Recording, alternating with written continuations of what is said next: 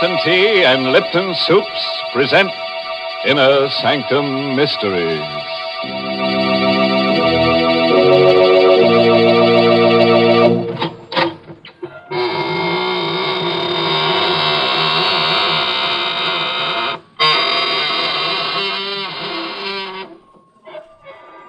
Good evening, friends of the Inner Sanctum. This is your host to welcome you through the squeaking door. What's that? You're scared. Don't be frightened. Why, we've been beating our brains out to make things pleasant for you. Yes, take that fellow lying on the floor. Now, that's a nice guy, really solicitous. He put a bullet through his head because he didn't want you to be bored. Oh, you don't like that pretty lady hanging from the chandelier? Well, we'll fix that. We'll cut her down and nail her to the wall. Then she'll be a pin-up girl. My goodness, Mr. Host. Sounds as if there's nothing you and your friends wouldn't do to oblige. Oh, but there is, Mary. You'd never catch us being nice to anyone to oblige. Not on your death would we do that. I can't believe you're so different from most people, Mr. Host. And most people enjoy doing nice things for others. Like what, Mary? Why, like always having Lipton tea on the table. That's one of the nicest things you can do for your family and friends. Why do I say Lipton tea? Well, there's a good reason for that. Lipton's has that wonderful brisk flavor. And brisk flavor is the thing that makes a world of difference between Lipton's and other teas. In fact, brisk is the tea expert's own word for that fresh, lively, full-bodied flavor of Lipton tea. And it's a word you'll agree just naturally applies to Lipton's the very first time you taste this delicious tea. For Lipton's has a zesty, full flavor that makes it stand right out. So, for extra cheer and comfort and satisfaction in your tea drinking, get acquainted with Lipton's right away. Why put up with just so-so teas any longer when there's so much more pleasure to be found in Lipton's brisk flavor?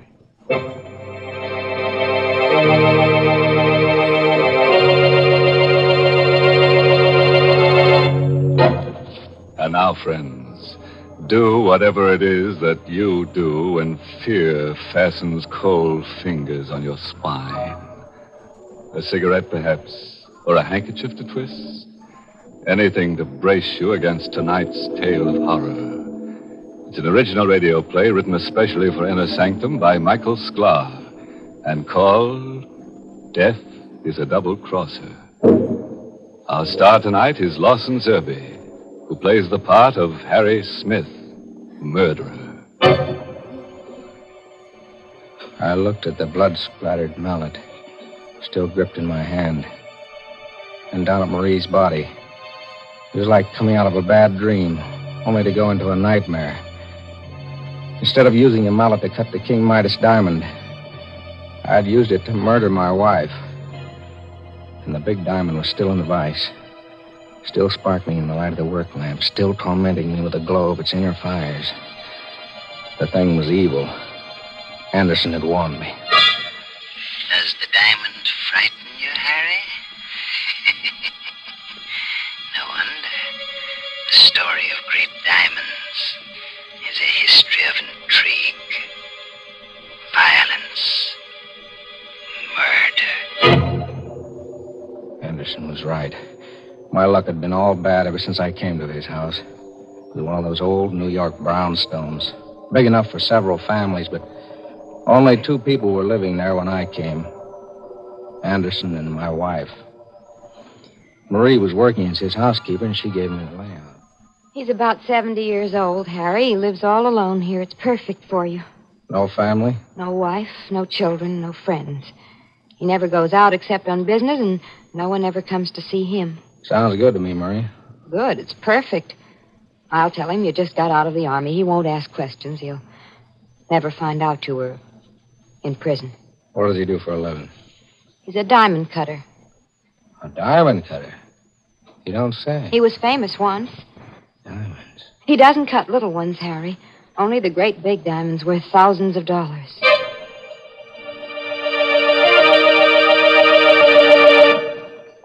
I moved in with Marie, and for a while everything was quiet.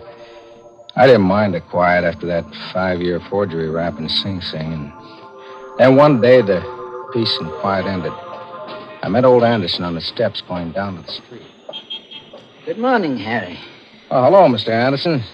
Hey, you look all excited. Some good news come your way? I hope so, Harry.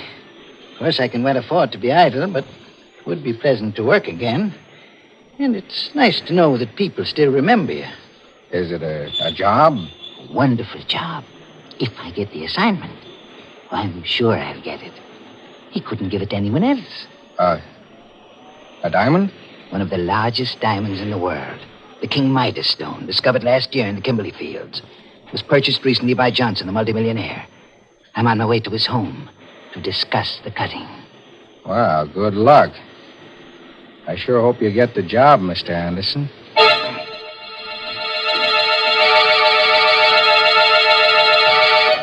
The next afternoon, Anderson invited me up to his workroom. On the bench was a square black velvet covered by a white cloth.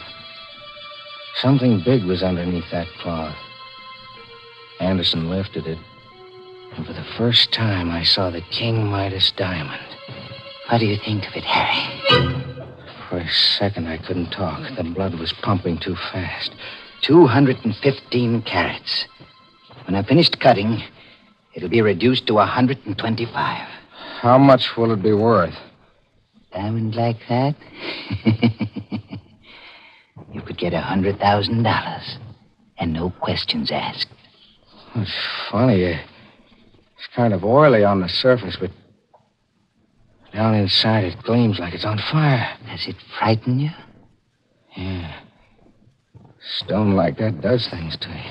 The story of great diamonds is a history of intrigue, violence, murder. You said something about cutting it. I'd have to study the King Midas until every detail of the task is clear in my mind. Then just a few light blows of the mallet on the chisel, and the result will be a flawless diamond. How long will it take? Oh, I should say about 2 months, Harry. I went downstairs to Marie. One look at me, and she knew something had happened. I told her my plan. If they catch you, they'll send you back to jail. They won't catch me. I've got it all figured out. This is our chance. He told me himself that the diamond will be worth $100,000 when he's finished. $100,000? Yeah. No more pots and pans and scrubbing floors. No more passing phony checks. We'll be set for life, Marie. How are you going to go about it? I'll wait until he's finished cutting the diamond. How will you know when he's finished? You'd have to know the exact time. If you waited too long, he might turn it over to the owner, Mr. Johnson. Then where would you be? Don't worry. I've got that figured out, too.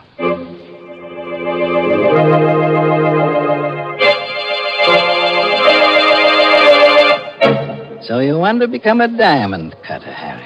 If you'll teach me the work, Mr. Anderson, I promise it won't be any bother. All I want to do is watch you while you go about cutting the King Midas. Diamond cutters aren't made overnight. Takes a great deal of time. I spent 50 years learning the craft. Oh, please, Mr. Anderson, you don't know what this means to me. Well, all right, Harry. I'll let you watch me as I work. So that's how it began. Every day for 2 months, I went upstairs and watched Anderson as he studied the King Midas diamond. Cleavage must take place along planes parallel to the octahedron bases of the crystal. Step by step, he explained the job, how he would split it, where he would place the notches so that the diamond would split along the exact lines he wanted. He went over every detail again and again and again. Finally, he cut the notches for the splitting. Slowly, carefully. And then he placed the diamond in the vise. He got out the chisel and the mallet and placed them on the workbench. It was like a wedding ceremony. I was on fire. I couldn't wait. Just a few taps with the mallet, and it's done.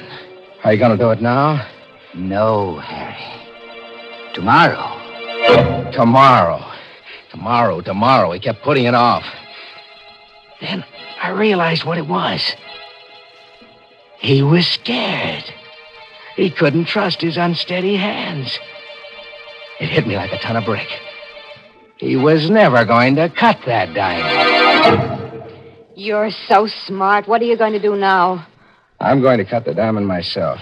You? Yeah, me. I know how to do it. It's all set. There's nothing to it. But what about Anderson? We don't need Anderson anymore. You mean... Yeah. But that's murder. So it's murder. They'll never pin it on us. I've figured out a way to do it without leaving any trace behind. We went upstairs. Anderson was standing where I left him at the workbench. He was so lost in thought that he didn't hear us come in. He isn't looking. Get it over with. All right.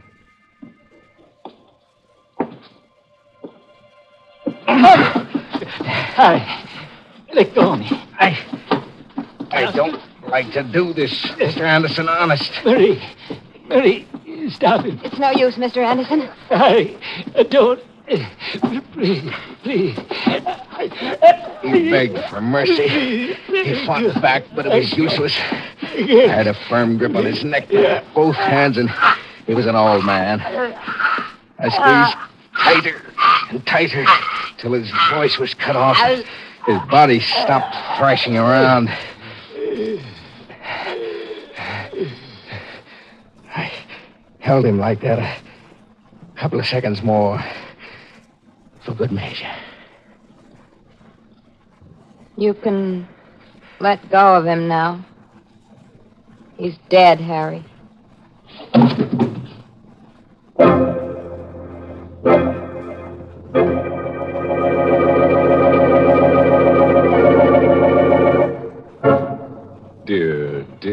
Dear. Imagine that. Cold-blooded murder.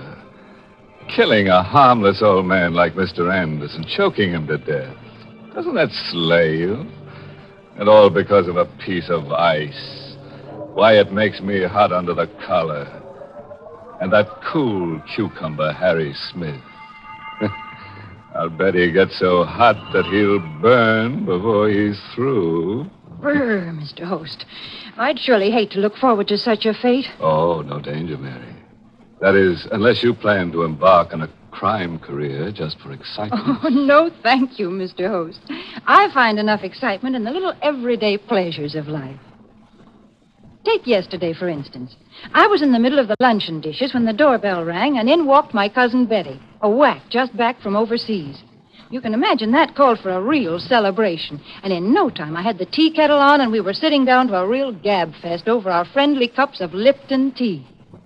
We were in the sunroom, and the sun was streaming in, lending its bright golden rays to cheer us on. We just sat there sipping and talking.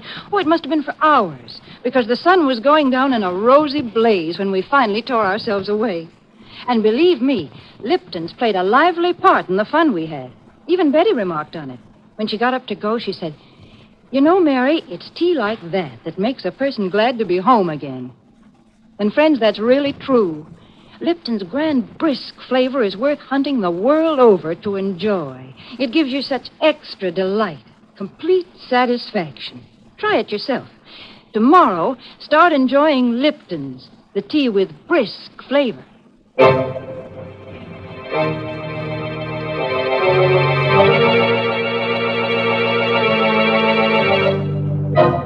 Well, friends, let's get back to Harry Smith and his charming wife. Such nice people.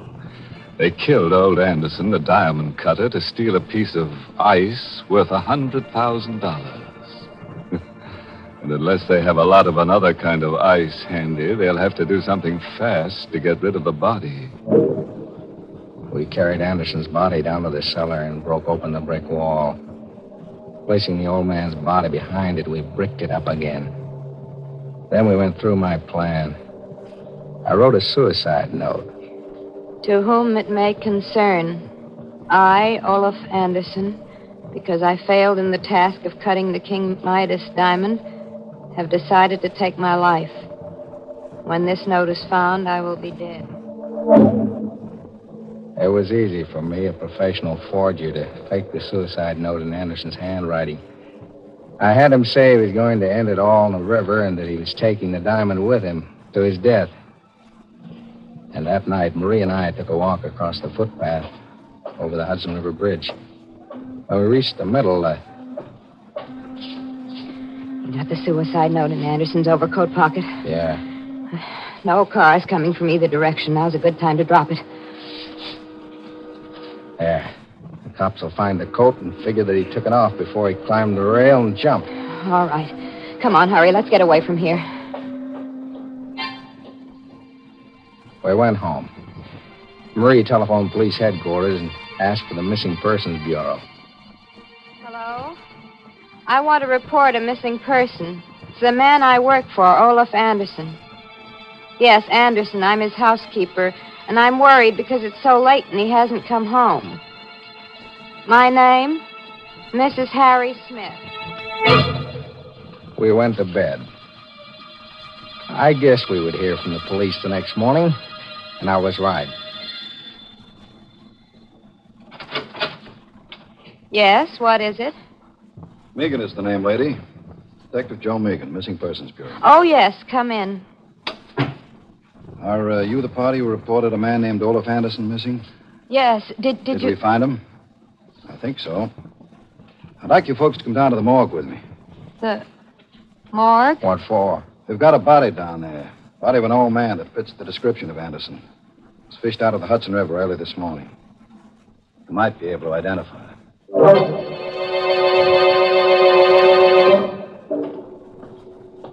Here we are, folks. Before I lift the sheet on this slab, I ought to warn you. This stiff ain't exactly pretty. We can stand a little shock, Megan. I just thought the lady... I'm all right. Okay, then. Well, you recognize him? His face, it's gone like he went through a meat chopper. Most of his clothes were gone, too, when we got him. Poor guy must have got caught in the propeller of a passing ship. Marie, it's Mr. Anderson. Harry. Don't you recognize the pants? They're from that old suit he always used to wear. Oh, yes. Yes, you're right. So you can identify him, eh? I'm sure that's Mr. Anderson. Well, I guess that closes the case. Suicide. Body recovered. And a great big hunk of diamond at the bottom of the Hudson River.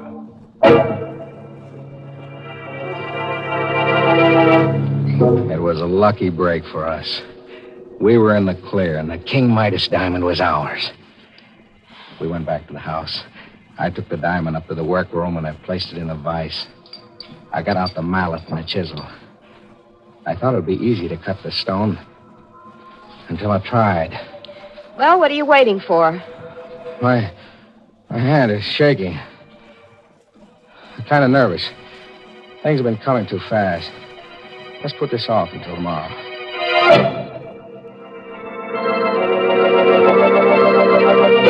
I know I said I'd do it tonight, but... But what? I don't feel so well tonight, Marie. You're lying. How long are you going to keep this up? I take it easy. You said you knew how to do it. I do. Well, then cut it. For heaven's sakes, get it over with. Don't rush me.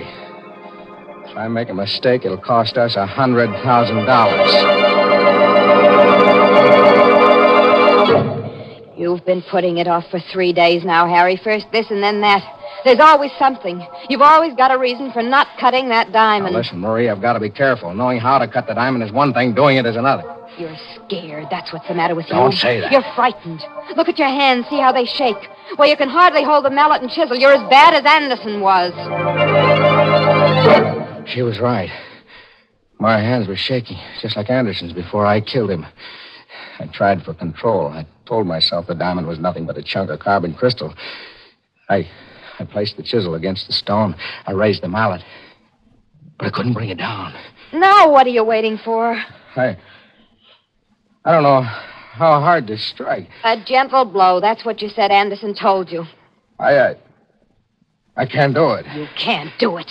Of course you can. Don't be a stupid fool. There's nothing to it. She went wild. She began to shake my arm and scream at me. But her voice seemed to come from a distance. What's wrong with I kept you? staring at that diamond as though I were hypnotized. My throat was dry as dust. I was dizzy. Pinpoints of fire shot across my eyes. The diamond was doing things to me, and it was driving Marie crazy.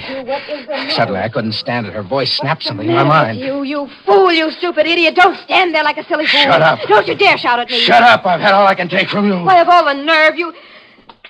Harry, put down that mallet. Stay away from me. I didn't mean those things I said. Take as much time as you like. Don't. Harry! Marie. I'm sorry. I lost my head. Marie, say something. She's dead. I killed her.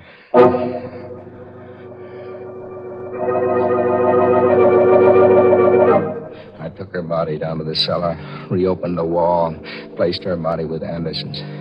I'd hardly finished putting the bricks back into place when the front doorbell rang. I cleaned my hands, went upstairs, and opened it. Hello, Smith. It was Megan, the detective. He came in, looked around suspiciously, and closed the door behind him. What's the matter with you, Smith? Me? Yeah, you. You look sick. Me sick? I never felt better in my life. Maybe it's the light. Is your wife at home? No, she isn't. Expect her home soon? Why, no. No, she went to Baltimore to visit her mother. Left kind of suddenly, didn't she? What are you driving at, Megan? Take the chip off your shoulder. Nobody's picking on you yet. What do you mean? This Anderson suicide. You said the case was closed. It's closed until this morning. Now there's a couple of angles in the case that don't make sense.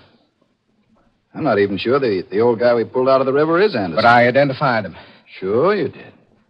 Just today, a guy named Keeler showed up at the morgue and swore that same body was his father. It must be Anderson. A suicide note. Suicide note said Anderson was killing himself because he made a mistake and ruined the King Midas diamond. There, don't you see? But Anderson never got the job of cutting that diamond. Hey, what? Say that again. Anderson never was commissioned to cut the King Midas diamond. How do you like that? It can't be. He told me Look. himself. I got that information straight from the owner, Mr. Johnson. I don't believe it. Johnson was out of town until this morning. I got in touch with him, making a routine check on the facts. He told me he never commissioned Anderson to cut the stone. Said Anderson was too old and unreliable to be trusted with the job. But I saw the diamond. Saw it on Anderson's workbench. The diamond you saw must have been a phony. A diamond. Still upstairs in the workroom. Still waiting to be cut. I couldn't believe it was a phony. I wouldn't believe it. It had to be the King Midas. Megan was getting more and more suspicious. I had to act fast before he got down to the cellar and noticed the fresh plaster on the wall. I had to make sure about the diamond. I'd gone too far now to back out. I hit Megan on the head with an andiron. He was unconscious. I dragged his body into the closet and locked the door. Upstairs in the workroom, I grabbed up the chisel mallet. No time to think now, no time to be frightened. I had to know if that diamond was the King Midas. I put the edge of the chisel to one of the cleaving grooves and struck with the mallet. It chips like glass. Yeah, it is glass. Megan was right. I went through all this for nothing.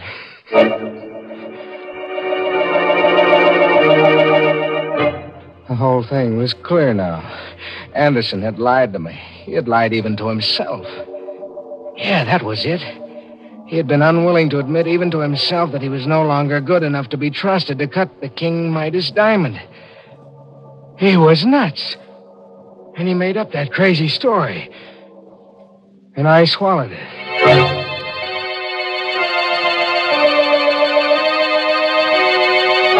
There was one thing left to do. I had to get away. As far away as possible and as fast as I could. I ran to the stairs. Going somewhere, Smith? Megan. Ice to hands. Get him up higher. Now, come on down here. That's close enough. How'd you get out of the closet? It's No trick at all to force that door when I recovered from the crack on the head you gave me. That sock did something for me, Smith. You know, it gave me a brand new angle on this case. A new angle? Yeah. How's this? You thought Anderson had the King Midas diamond. So you killed him for it and planted that phony suicide note on the bridge. You know, we almost fell for it. No, You killed Anderson. I wouldn't be at all surprised if you murdered your wife. And all for a phony 5 and 10 cent store diamond.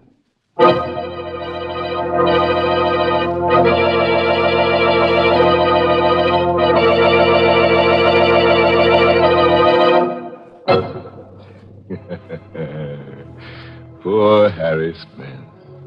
What a life. A Smith caught between the hammer and the anvil. You know, he never should have lost his head and murdered his wife. No, because now it looks as though he's going to have to lose the rest of him. Yes, right now, Harry is really harried. And when the state executioner gets him, he'll be fit to be tied in a noose. Well, this has all been very exciting, Mr. Host. But now, before we go, suppose we leave our listeners with a very special word. And that word is? A word that's quicker to say than a minute. The word brisk. Because, friends, brisk signifies the flavor you want in a tea. And brisk stands for Lipton tea. So if you like tea at its most flavorful, delicious best, just remember this. Always ask for Lipton tea. Maybe you meant to get it last week and just forgot. Well, keep that from happening again. Right now, put down Lipton tea on tomorrow's grocery list.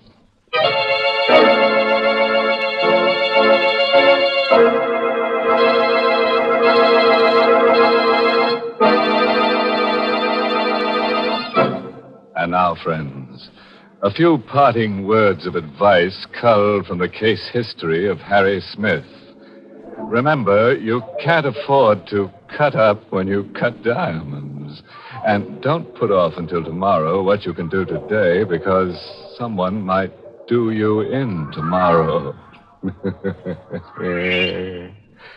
Oh, by the way, this month's Inner Sanctum mystery novel is The Lying Ladies by Robert Finnegan. And next week, the makers of Lipton Tea and Lipton Soups will bring you another Inner Sanctum story, directed by Hyman Brown, and called Night is My Shroud. Where would you least expect to meet the man of your dreams? You know, tall, good-looking, well-groomed. In the movies? Tending the soda fountain? Or right in your own dumbwaiter? You'll be listening to Inner Sanctum at the same time next week to see how your dream may come true as only dead dreams can. Until then, good night. Pleasant dreams.